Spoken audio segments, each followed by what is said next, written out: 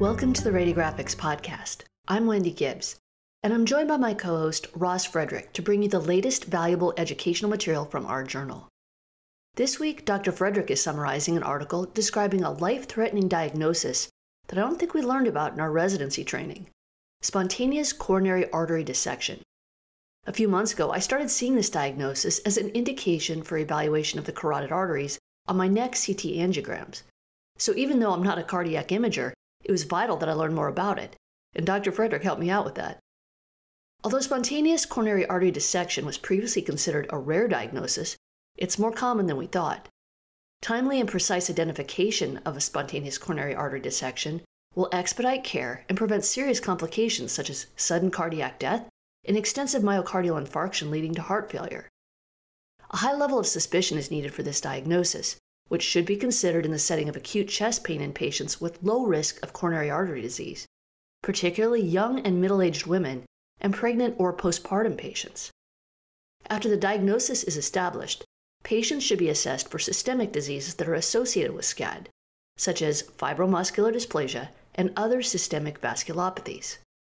So let's have Dr. Frederick start with this one.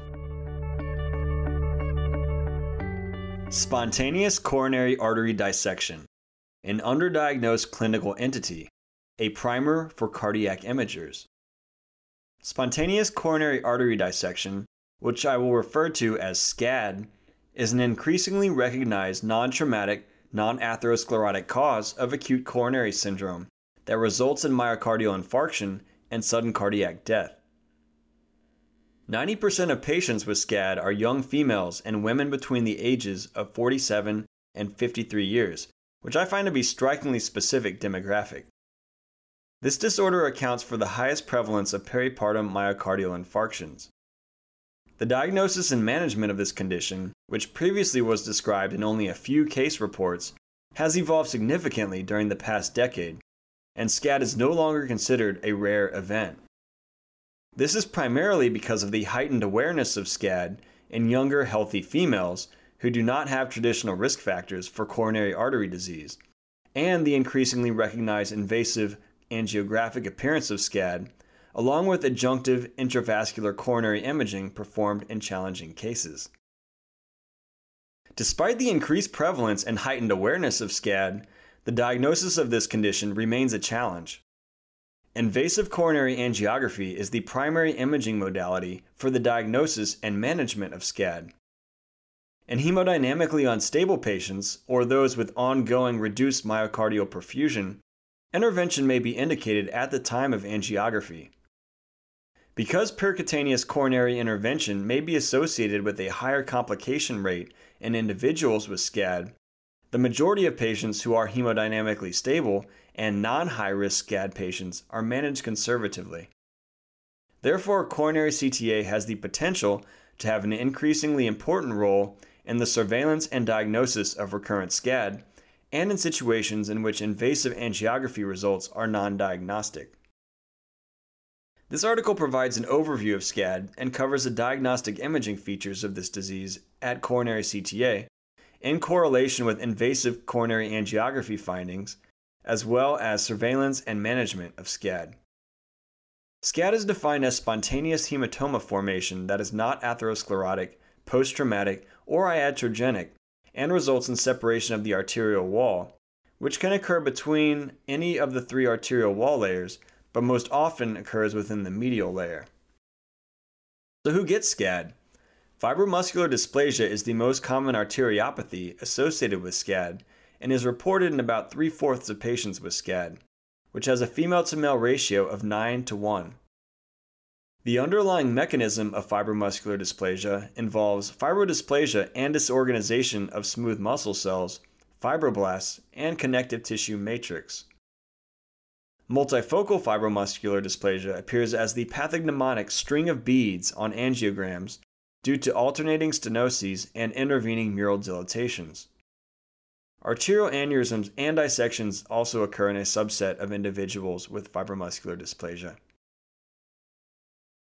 The most common findings observed at invasive coronary angiography in cases of suspected coronary fibromuscular dysplasia are coronary tortuosity and ectasia or dilatation. Pregnancy-related SCAD accounts for fewer than 5% of cases, with an increased incidence in multiparous women. These patients have a more severe clinical presentation and have a worse prognosis. Inherited arteriopathies and connective tissue disorders are infrequently reported as the underlying cause of SCAD.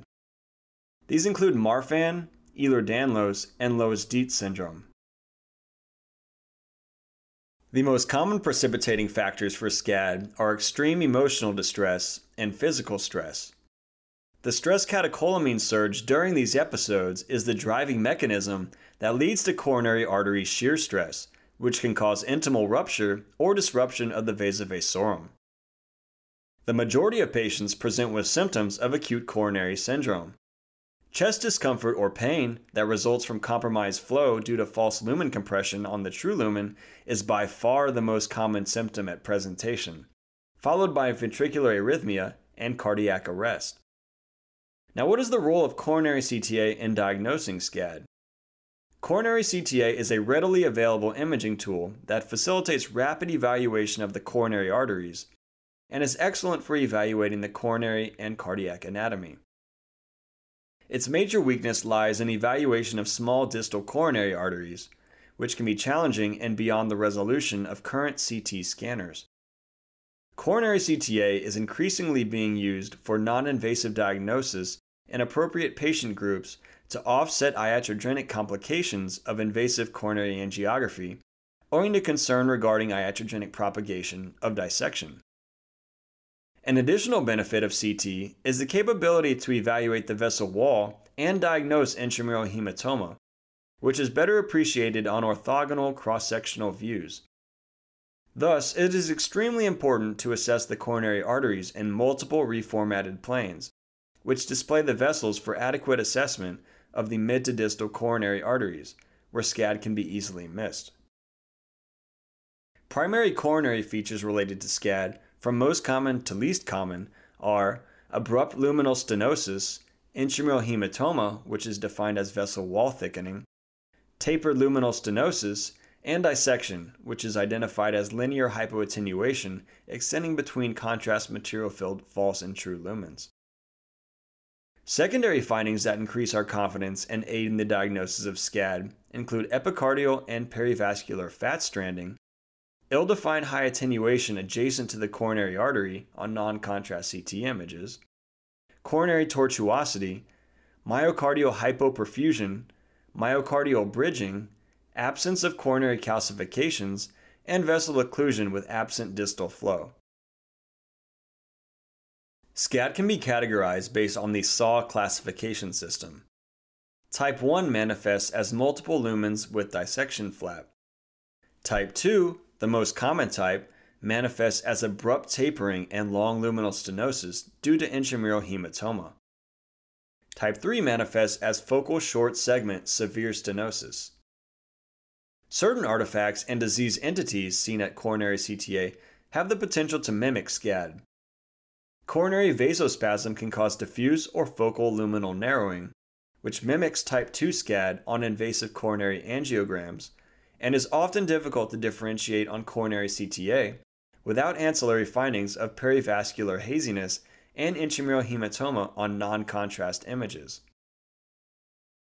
Acute coronary artery embolus or thrombus can cause abrupt luminal occlusion and can be mistaken for SCAD. Respiratory motion or heart rate variability, which results in stair-step or cardiac pulsation artifact, can blur the vessel and the surrounding perivascular fat and mimic a dissection flap or intramural hematoma-related stenosis and potentially be misinterpreted as SCAD. So when is a coronary CTA the way to go? The current role of this examination is predominantly in the evaluation of patients with stable SCAD who may have had recurrent symptoms or when invasive angiography results are inconclusive. It can also help exclude alternative diagnoses. Given the dominant association of SCAD with fibromuscular dysplasia, it is important for all patients with a diagnosis of SCAD to undergo surveillance imaging with CT or MR angiography from the head to the pelvis to rule out underlying arteriopathy. Fibromuscular dysplasia most frequently affects the renal, carotid, and vertebral arteries, but it can involve any artery.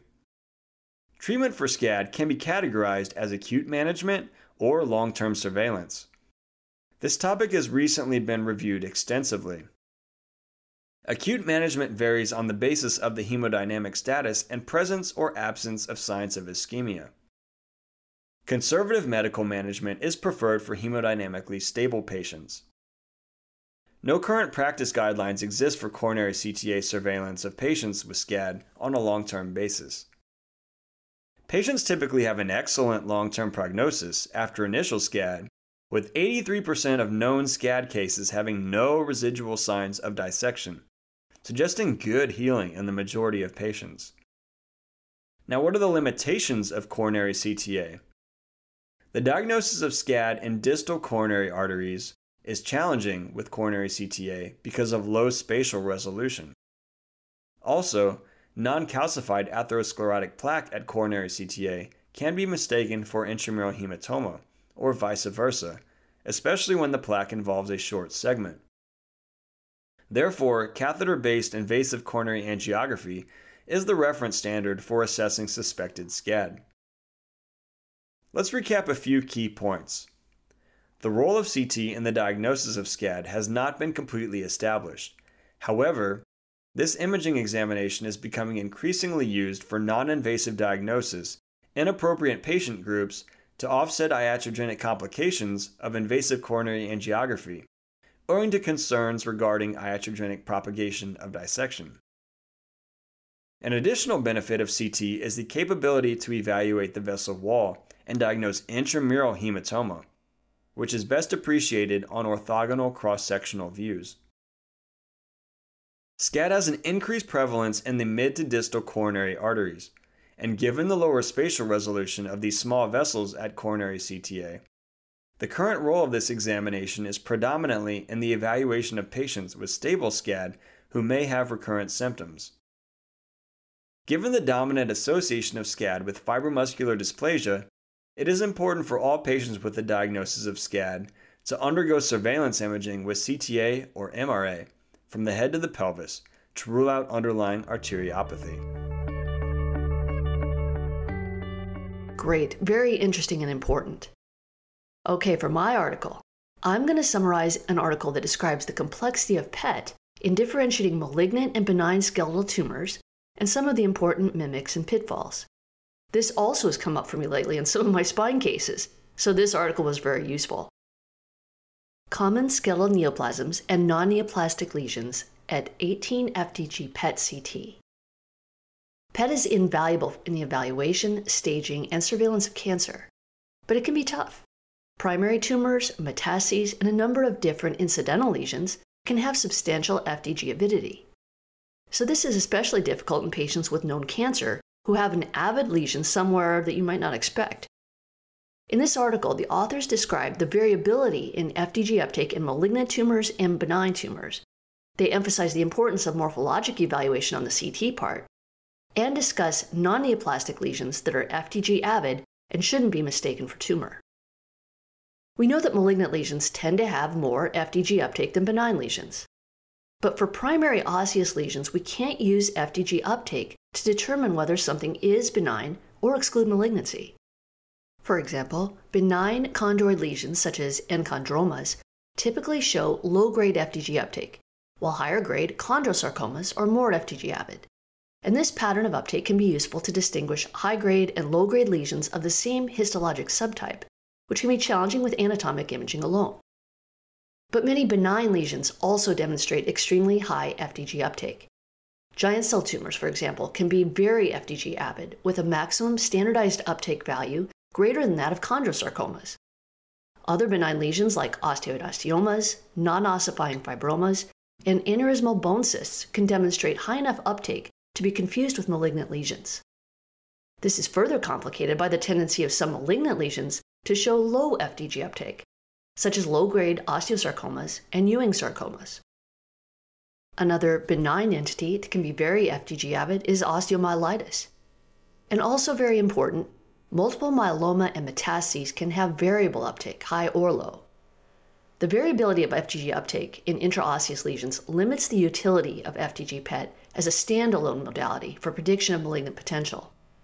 However, the combination of clinical history, other available imaging, and evaluation of the morphologic characteristics of the tumor on the CT part, FDG PET CT can be useful in the generation of a focused differential diagnosis. Multiple myeloma is a monoclonal plasma cell gammopathy that arises from red marrow and accounts for approximately 10% of all hematologic malignancies. It's the most common primary osseous malignancy in adults aged 40 to 80. FDG PET CT is recommended by the International Myeloma Working Group for diagnosis and treatment response of multiple myeloma to differentiate metabolically active lesions with high FDG uptake from treated lesions, so low FDG uptake compared with that on the pre-treatment imaging. The changes in FDG avidity occur earlier than the structural changes that can be seen on anatomic imaging.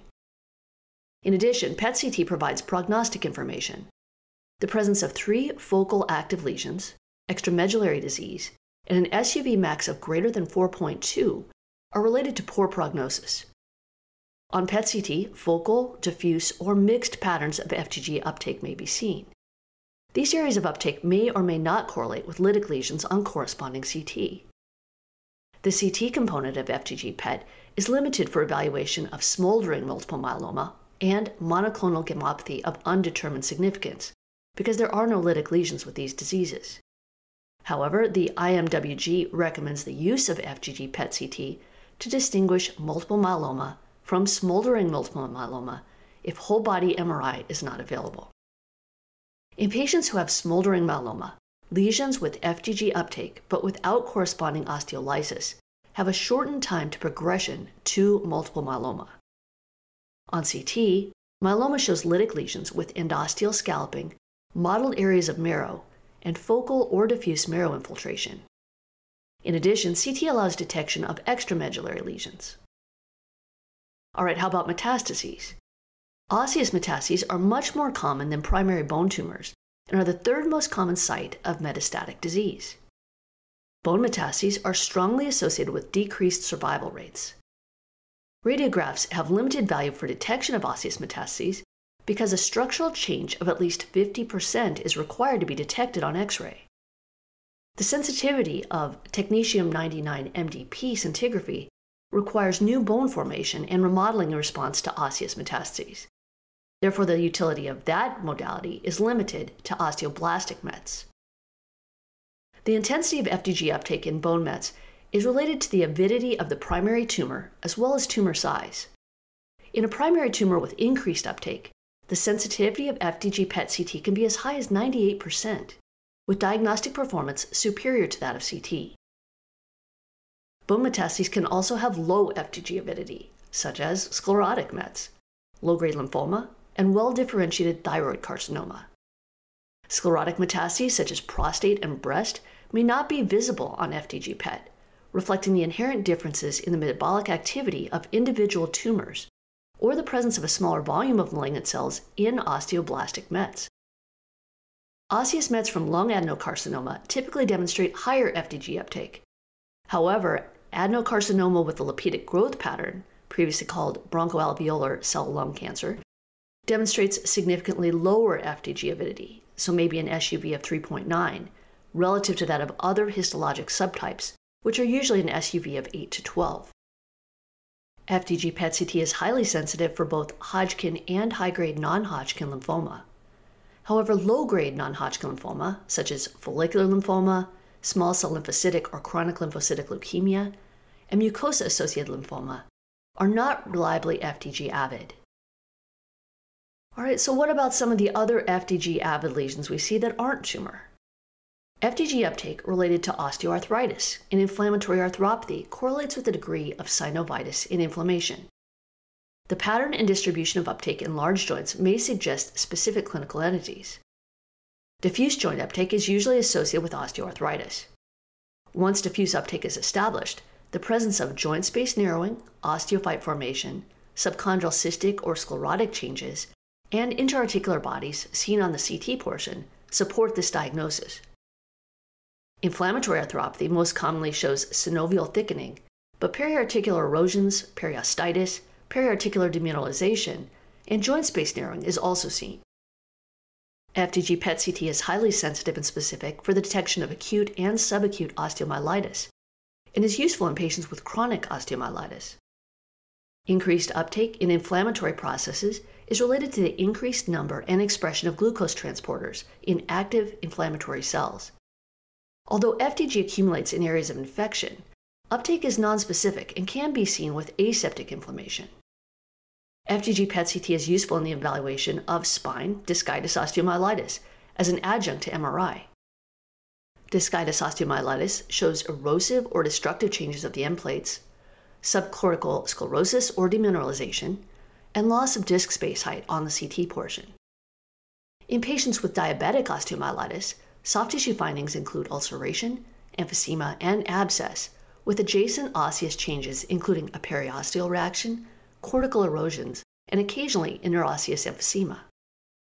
Varied reports are encountered regarding the diagnostic performance of FDG PET CT in the evaluation of patients with diabetic osteomyelitis, Charcot joint, and septic arthritis, which emphasizes the importance of the CT portion for these entities. Aseptic loosening, the most common cause of a failed joint prosthesis, is related to micromotion of the prosthesis or inflammatory reaction to the hardware, which results in recruitment of inflammatory cells and FDG uptake on PET CT.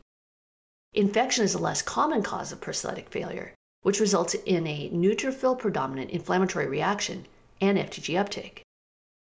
Differentiating aseptic loosening and prosthetic infection is clinically significant because the treatments for these two entities are vastly different. Variable findings are reported regarding the location of radiotracer uptake around the prosthesis and the degree of FDG uptake for prosthetic infection. Thus, CT, again, has an important role in differentiating the two. Osteolysis seen with infection is typically ill-defined and aggressive. Infected fluid collections have irregular walls, adjacent fat stranding, or a skin sinus tract. A periosteal reaction is more commonly seen with periprosthetic infection. Because of similar findings and patient clinical presentation, correlation with serum white blood cell count and joint fluid analysis may be required. However, in cases of a suspected infection, a PET CT exam that is negative for abnormalities eliminates the need for revision surgery. So there's much to think about here. I always thought PET could solve all of our hard questions that we couldn't figure out with just CT or MRI alone. But this proves that we really need every modality and approach we can get sometimes. And it's important for us to be familiar with findings on different modalities, even if it isn't in our own subspecialty, so we can make the correct recommendations for additional imaging and better understand the findings and how they fit into the big picture. All right, that's it for this week's podcast. We'll be back in 2 weeks with more summaries and some of the new stuff that we announced at RSNA. In the meantime, take a look at the website for these articles and their beautiful images.